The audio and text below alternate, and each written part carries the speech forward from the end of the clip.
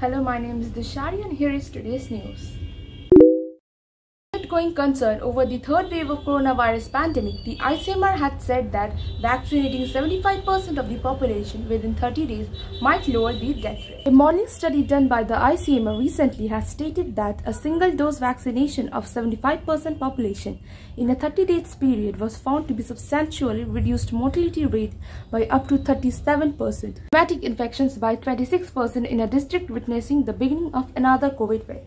The study proposed using a strategy known as rapid response vaccination in a hypothetical region as soon as the test positive crossed the 0.5% threshold in order to prevent the local resurgence of COVID-19 at the start of a new wave. The Ministry of Health and Family Welfare, a total of 40 crore vaccination doses were administered through 50 lakh sessions in India.